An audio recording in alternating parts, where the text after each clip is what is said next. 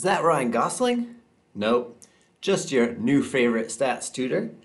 So today I really want to try to tackle demystifying statistics. And I know it's a big task, but I really think that statistics is very poorly taught in school. There's a huge gap between the very small set of old parametric models that we learn and what we actually do in practice with statistics. Rarely is the actual philosophy of statistics taught, the thinking about what you're doing. And statistics, after all, is thinking with data. It's not just the application of probability. So what I want to do today is try to close the gap between what you learn and what we do by going into a bit of the philosophy behind stats. So this little video, this little course will assume you have some basic exposure to statistics, but that you're still a little bit confused about how it all works. And by the end of it, I hope to have taken what you know, organized all of that into a nice, neat little box, and then we'll close that box, put it away, and never open it again. So I think traditionally in statistics courses, and I've taken about 3 intro to statistics courses, the emphasis is on techniques and procedures. You probably are familiar with a decision tree like this, where it provides almost a recipe for how to perform a statistical test based on your type of data and what the sampling design was and what exactly you're trying to accomplish.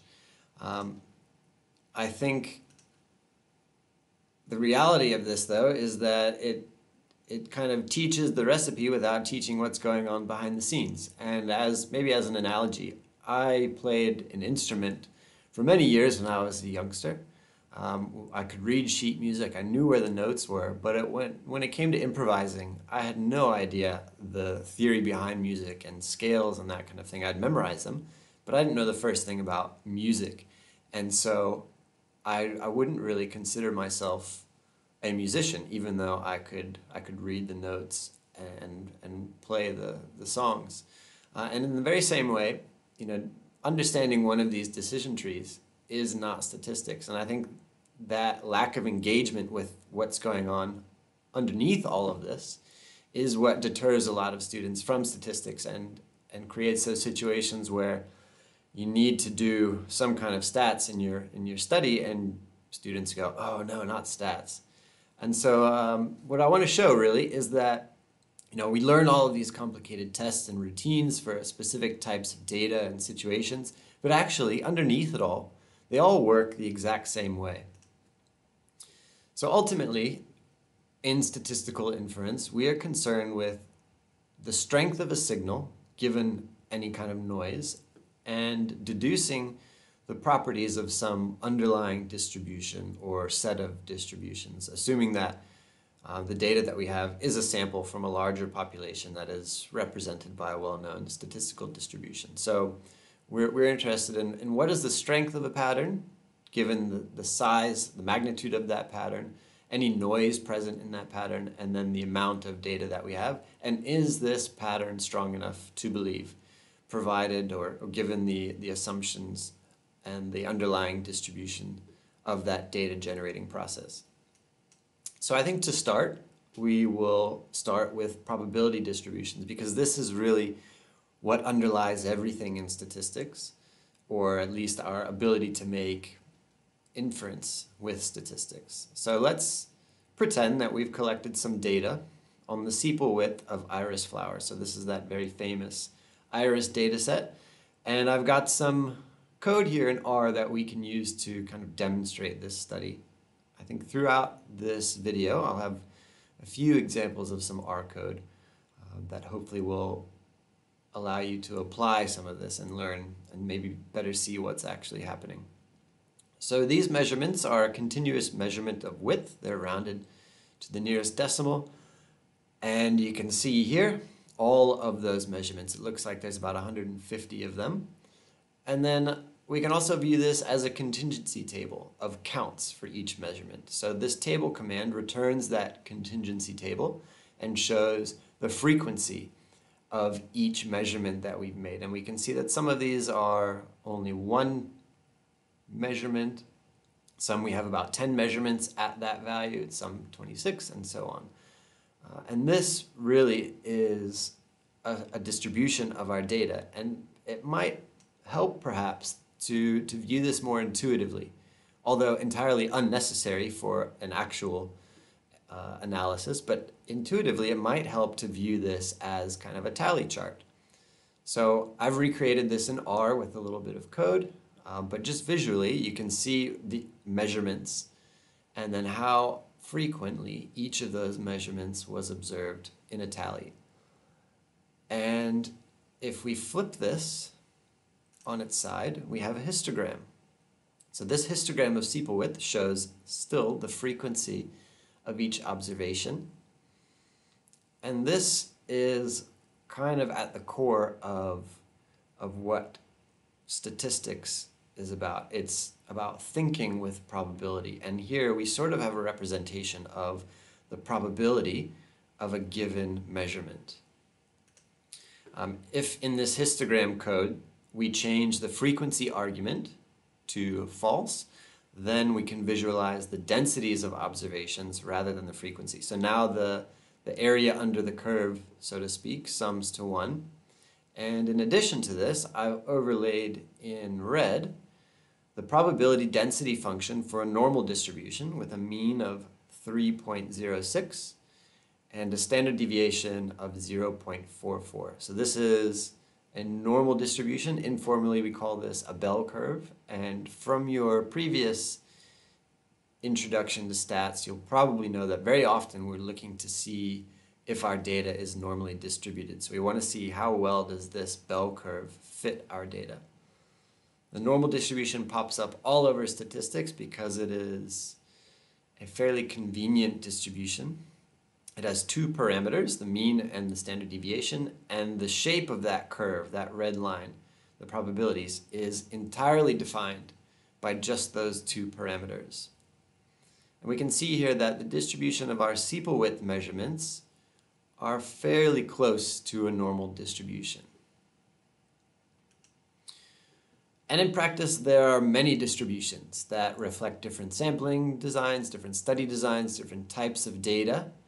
I think, though, covering all of these is kind of going down the path of memorizing routines for specific cases. So just understand that there are many families of distributions, and incorporating these distributions into our underlying probability models makes for very flexible models. And that's going to be the thread that I hope ties all of this together for you. There's a couple distributions here, the normal, the t distribution, the f distribution, then I've got binomial and geometric, hypergeometric, uniform, Poisson, and exponential. So let's have a look then more at that normal distribution. I mentioned that it's a mathematically convenient distribution. It's also convenient in an applied way because many natural phenomena have distributions very close to the normal distribution. So take height, for instance. Height is very often normally distributed in nature. Measurement error is also very often normally distributed. And these nice mathematical properties, a nice reflection of what we see biologically, make it quite useful. And in many practical cases, the methods that are developed using normal theory, they work quite well, even if our true population distribution is not perfectly normal. So the normal distribution has support over all of the real numbers, so it is a continuous distribution. It has a mean mu, which is also supported over all of the real numbers, and it is a variance of sigma squared, which is a value greater than 0. Those two, the mean and the variance or the standard deviation, those are the parameters of the normal distribution. And then here I have the density function, which defines this curve, but we don't really need to go too much into that. I want to avoid kind of focusing on formula and mathematics today and just look at how this applies. I think the takeaway here is you can see those two parameters are really the only variables in this function, and so they entirely define that whole density.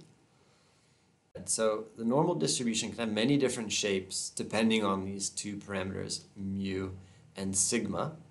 And I've got a couple examples here. We can shift the mean over to the left to -2, that's the green one, or we can change the variance, the standard deviation of our normal distribution and get some of those kind of fatter bell curves. The standard normal distribution though, is a special case where the mean is 0 and the standard deviation is 1. That's this red one. And in practice, we could standardize any variable to the standard normal distribution by subtracting the mean from each value and dividing by the standard deviation. So this kind of standardizes x to give a statistic with units of standard deviation and brings it onto a common scale, sort of. So the distribution of z will then have a mean of 0 and a standard deviation of 1. And that will tell us how many standard deviation units our x is away from the mean, or kind of the probability that a normally distributed variable x with a known mean and a known standard deviation comes from a particular set. It's also kind of a standardized way to compare distributions or normal distributions. So let's say we wanted to test if a sample mean had a value specified in a null hypothesis. We'd start by looking back at the standard normal distribution. Standardizing a normally distributed variable with the equation above tells us how many standard deviations a value is from the population mean. We call this a z-score. We can conveniently use this to determine the probability of a sample mean being generated by the null or the population distribution, provided that we know the population standard deviations, or the variance here. So we would standardize our test statistic, the mean. We're just using that function introduced before, but we're now working with a lowercase x bar. This is the mean of our samples, to give a z statistic. So we divide sigma by square root n now, because we're working with a statistic from a sampling distribution and we need to scale it so that it sums to 1. So this z statistic, or this z score, has the standard normal distribution and tells us how many standard deviations our sample mean is from the population mean. And we know from the normal distribution that about 68% of the observations fall within 1 standard deviation of the mean, and we know that about 95% of the observations fall within 2 standard deviations of the mean. So from here we could kind of deduce the probability of our observation arising from this particular distribution with mean mu and standard deviation sigma. So in practice we would get a value that would be somewhere along this x-axis, and then we could see there how far away from that value, that mean, our particular value is. And this gives us a way of testing whether that value actually came from the distribution. And that's sort of what's at the heart of all of these statistical tests. And intuitively, we have actually created a statistical test. This is the z-test. Without even knowing it, we've kind of arrived at that. And so remember that statistical inference is based on determining the strength of some signal and testing that signal to determine its believability. We do this with a test statistic. The one we just saw, the z-score, is a test statistic. Most of them have this general form. We have some numerator that is a signal maybe sensitive to an alternative hypothesis. That is, its magnitude tends to be larger when the alternative hypothesis is true. And the denominator is some kind of scaling parameter that allows the distribution of the test statistic to be determined. So in this case, the general form is sort of the sample statistic, often a mean, subtracted by some null parameter, and then divided by the standard error to scale that. It's a ratio, and it's often a ratio of signal to noise. And an important property of a test statistic is that the sampling distribution under that null hypothesis must be calculable, either exactly or approximately, and then from there we can calculate p-values and that kind of thing, determine significance. So without really having covered it, we've actually already introduced the concept of a sampling distribution. The central limit theorem establishes that the distribution of sample means, so thinking back to that z-score, the distribution of sample means from any distribution is approximately normally distributed. We call this the sampling distribution of the sample means. So let's look at this in practice. We have here a population of little crabs, or crabs of varying sizes. And from that population, we take samples. And the sampling distribution is the distribution of means in each of those independent sample draws. So remember that a parameter refers to a characteristic of a population under study, and a statistic refers to a particular sample from that population. Sample statistics estimate the parameters of a population, and those sample statistics have their own theoretical distributions. They don't really exist, but if we were to sample repeatedly over and over again, then that sampling distribution would reflect our statistic. So from the central limit theorem, the sampling distribution of the mean sampled from any distribution is approximately normal, and we can kind of visualize this in R. So here we are doing 1,000 samples, or sorry, 1,000 samples of a sample size of 30 from a uniform distribution. So R unif is the function that creates a random number from a uniform distribution. Here, minimum 0, maximum 1, but we could use any of the probability distribution functions there. And we would see that the sampling distribution of the mean would have this approximately normal shape, this bell curve.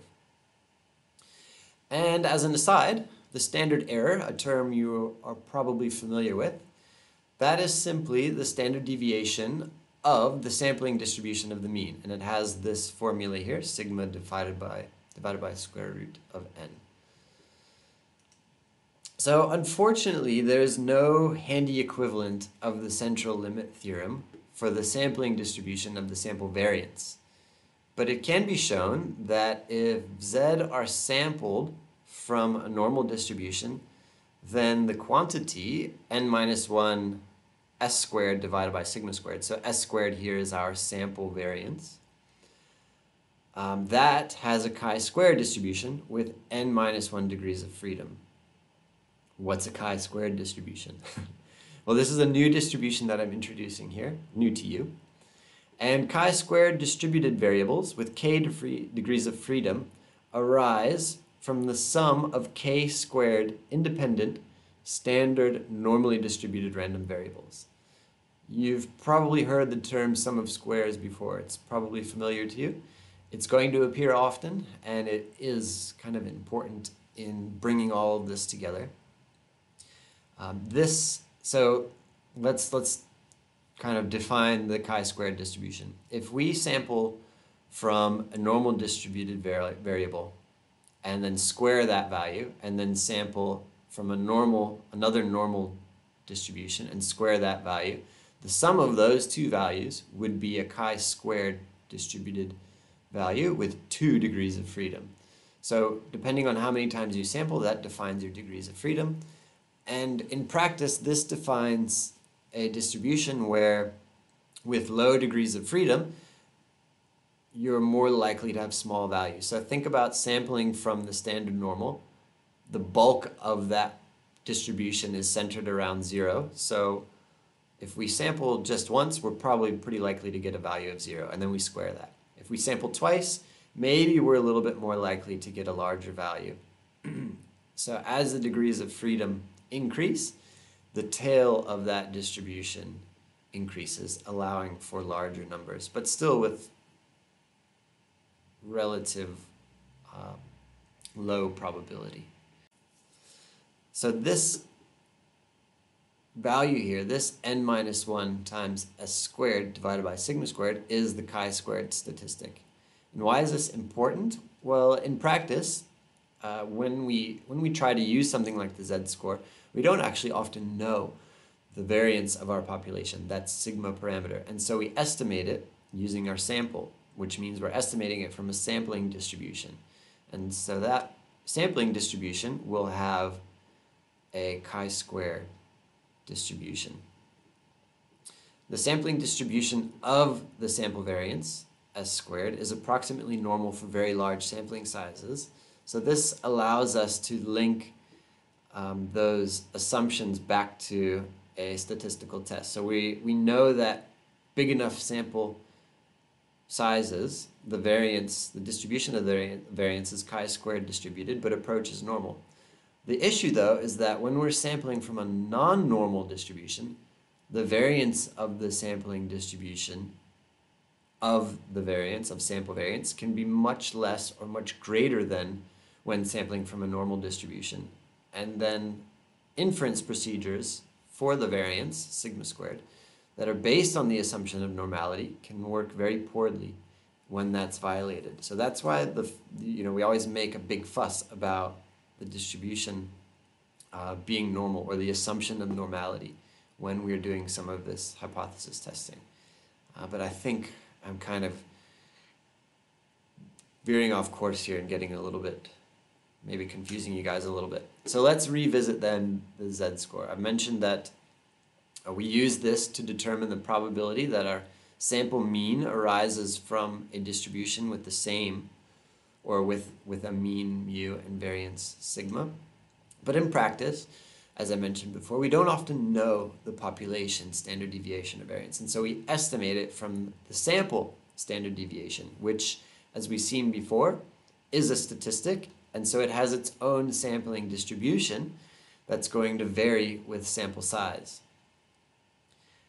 And so we replace then that sigma with s, the sample standard deviation, and that changes the underlying distribution of this z-score, which we're now calling a t-statistic or a t-score. So it no longer has the standard normal distribution. It now has a t-distribution. So we know that when sampling from a normal distribution, the sample distribution of the sample variance has the chi-squared distribution with n minus 1 degrees of freedom. So in practice, what we're doing when we replace sigma with s, our sample standard deviation, is we're creating a statistic that is, in the numerator, a normally distributed statistic, and in the denominator, a statistic or a variable that follows a chi-squared distribution. And as it turns out, the t-distribution is exactly that. It is a ratio of a normal to a chi-square. And what this looks like is sort of an approximation of the normal distribution, but with fatter tails. So here in red, I have the standard normal distribution, and then in black, I have a t-distribution with 1 degree of freedom. And it has roughly the same shape, but you can see those tails, there's more mass in those tails. And this kind of makes sense in practice because we're estimating a parameter with a statistic, and so there will be greater variability in the distribution of that statistic. So we have wider tails.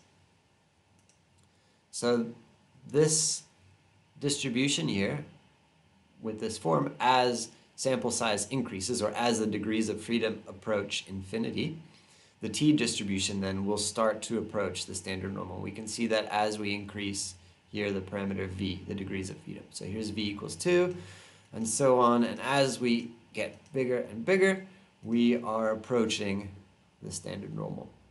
So ultimately, we've created a very well-defined statistical distribution that reflects a real-world sampling design, in that our uncertainty in the variance of our sample decreases with more samples. And that's sort of, that is the t-test, but that's at the core of this statistical testing. We're basically, the ANOVA, all the other tests that we do in practice do the same thing. When we go then to make inference from that distribution, we're looking at how our test statistic falls along the distribution of the null hypothesis. So a t-distribution arises when sampling a mean from a normally distributed population where the population standard deviation is not known and the sample size is small. And like a standard normal distribution, the t-distribution really is just an underlying statistical estimate of the probability of finding data at different distances from the mean relative to the sample standard deviation. That distance is called the t-statistic, and that's what we're calculating here. And it allows us to make our frequentist inference with the null distribution or the hypothesis using that t-test. So here I've kind of illustrated when we're doing a t-test and if we're interested in whether our value is greater than a given mean, we would be looking at where our test statistic falls along that x-axis, and then we want to know what is the likelihood or the probability that we get a value greater than that. And that p-value is then or maybe I won't talk about p-value just yet, the critical t-value at which we would reject the null hypothesis that there is no difference would be the t-value corresponding to a particular threshold for acceptance, usually alpha of 0.05. So that where that red area starts would be that critical area, and the threshold would be what the t-value is on the x-axis there for a particular t-distribution of, in this case, we have 2 degrees of freedom. Sometimes you're simply interested in whether a given value is simply different, not whether it's greater or less than. And so you're looking at kind of the 5% that are in either end of those two tails, so 2.5 on one, 2.5 on the other. And consequently, this is also sort of how we would develop a confidence interval for a population mean. So our mean value is going to be distributed around 0 here. And depending on the degrees of freedom of the underlying t-distribution, the confidence interval of the mean would be the mean plus or minus whatever the corresponding t-value is for that threshold multiplied by the standard error of our sampling mean.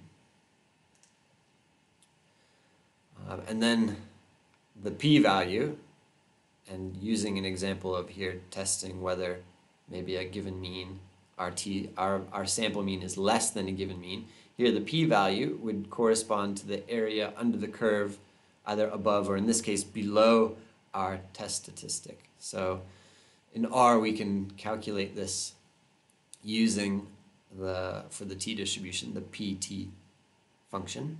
But the p family of functions for all of the distributions calculates that area under the curve. And this is kind of the basis for frequentist statistical inference. But there are many other paradigms for statistical inference. We could be doing Bayesian inference, likelihood-based inference, or information criterion-based inference, AIC inference.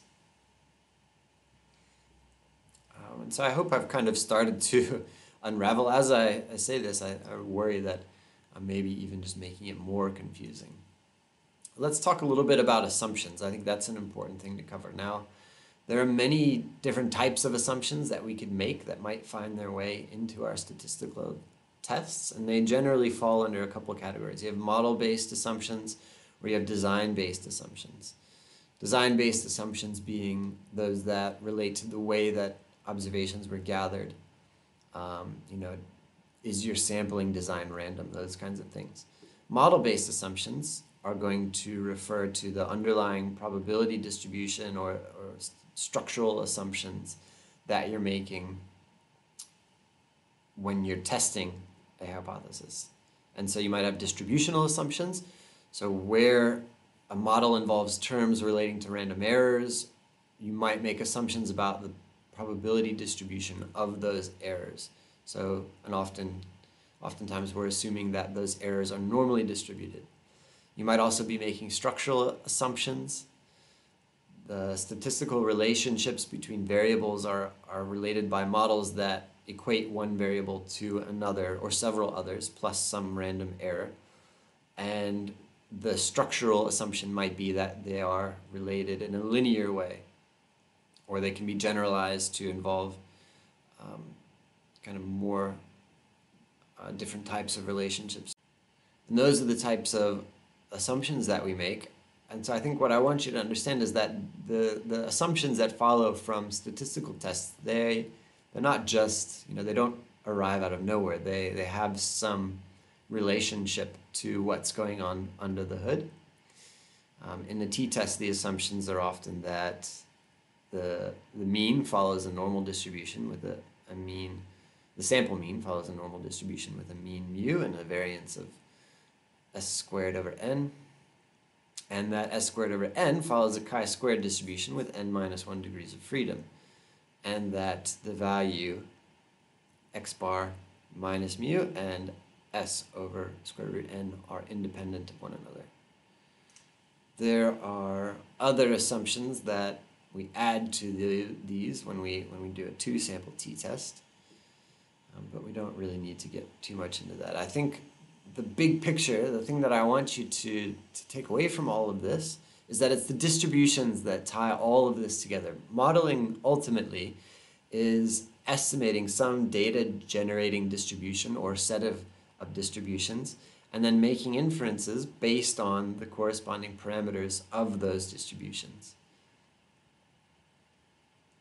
I tried to find a histogram here of stacked Benjamins, but this is the best I could do. But it's all about the distributions. So let's build on this then. We've got t-tests that we've covered. We introduced the chi-squared distribution, and we did see a chi-squared test statistic. And then we can also look at the ANOVA. So the different variants of the t-test, they relax some of the underlying assumptions that we just introduced by modifying the scaling factor in the test statistic. So modifying the denominator there, the standard error and the variance, and correspondingly adjusting the degrees of freedom of the underlying distributions of those test statistics. So we're kind of starting to partition variance amongst groups and modify our degrees of freedom according to that. A chi-squared goodness of fit test, the test statistic for that is simply the observed value minus the expected value squared divided by the expected value with the degrees of freedom corresponding to the number of categories minus 1. And what I hope you see is that it has that same, the test statistic has that same sort of general shape. We have some test statistic minus a null parameter divided by a scaling term here. So in the chi-squared test, at least in the chi-squared goodness of fit test, we would be comparing some theoretical frequency of observation. So whether they are equally distributed between groups or unequally distributed between groups. Or we might be interested in testing if observations belong to a given family of distributions. And then our theoretical frequencies would be calculated from some distribution in that family. And then that's the equation here with P. P are basically 1 plus the number of parameters for the distribution. And then the degrees of freedom would be the number of categories minus P. So the chi-squared distribution, remember that it is a distribution where large values are not as probable. So basically the larger the difference in observed versus expected, the less likely that an observation follows the null distribution, that there is no difference. We can also use the chi-squared test to test for independence of observations in a contingency table. I won't really go into this, but it basically expands the chi-squared test to 2 dimensions. And remember your ANOVA tables? Well, the F statistic that you calculate from those tables, the mean sum of squares between groups divided by the mean sum of squares within groups, that also has our basic test statistic form. We have some kind of value that we are interested in determining how far away is from a null distribution, and we're scaling it. The F statistic, the underlying distribution of the F statistic, follows an F distribution with degrees of freedom. It has two values for its sort of degrees of freedom parameters. It has df1, which is equal to k, the number of groups minus 1, and degrees of freedom 2, n minus k, which is the number of observations minus the number of groups. And an F distribution is just the ratio of two chi-squared distributions. So we have basically the within group variability, sorry, the between group variability, which is a sampling distribution of variance, divided by the within group variability, which is also a sampling distribution of variance. So remember, sampling distributions of variance, when the observation is normally distributed, have chi-squared distributions. So here we have the ratio of two chi-squared distributions, and that is the F distribution. when when there are only two groups, the F statistic simplifies to the t statistic. So we began with the normal distribution and the t distribution, but really it's kind of the chi-squared distribution that ties this all together, because ultimately we're interested in the sampling distribution of sampling variance, and I think that kind of comes together in the name of the ANOVA test, the analysis of variance. I hope by now that you're starting to organize all of the stuff that you've previously learned and organize some of those concepts from your Intro to Stats course, and starting to put together a pretty clear picture in your mind of how this all works. For me, it wasn't really until thinking about regression that all of this kind of clicked. So I think that's a good place to end this all off, and hopefully, some of those light bulbs will start to trigger. So I assume that you're familiar with the basic concepts of linear regression. That is your basic, your y equals mx plus b. I've got a different form of that here, but your b is your beta 0, and then your mx is going to be your b is your slope, your intercept. Sorry, b is your intercept. Your slope then is your m, or your beta 1 here. And we could have various a number of parameters, all with corresponding slopes that relate some value, a predictor value, to a response value. And so in regression then, we have a bunch of observations, and we're trying to find this line of best fit that minimizes the distance from each observation to that line of best fit. And that's exactly what ordinary least squares does. We are trying to find the value that minimizes the squared difference of these residuals. So the square difference between some observed value and an expected value that is predicted by a linear function. And where these residuals are normally distributed, the ordinary least squares estimator that fits this line corresponds to the maximum likelihood estimator. Now the ANOVA is simply a special case of regression in which the predictor variables are categorical. So they're basically the same thing, though they kind of have different uses. The ANOVA would be a tool to check how much the residual variance is reduced by the predictors in a regression model. And a regression analysis would aim to quantify the effect size in terms of how much a response is expected to change when the predictors change. That's the difference, but at their core, they're basically the same thing. And I think we can see this by running both. So here in R, I've got an analysis of variance on, what I don't show you here is me adding the data set, the MT-CARS data set, but maybe we've added it already, I just didn't notice. But you'll need that data set. And here I'm running an analysis of variance on the fuel consumption of each of these cars grouped by the number of cylinders that they have. And I've done this with the AOV function. And then I do the same thing but with a linear model using the LM function. So here we're trying to predict the fuel efficiency of a car based on the number of cylinders. And you'll see when we run the analysis of variance, we get our normal our normal table here, sum of squares table. We have the sum of squares due to the within groups, and then the sum of squares due to the between groups, the degrees of freedom for each.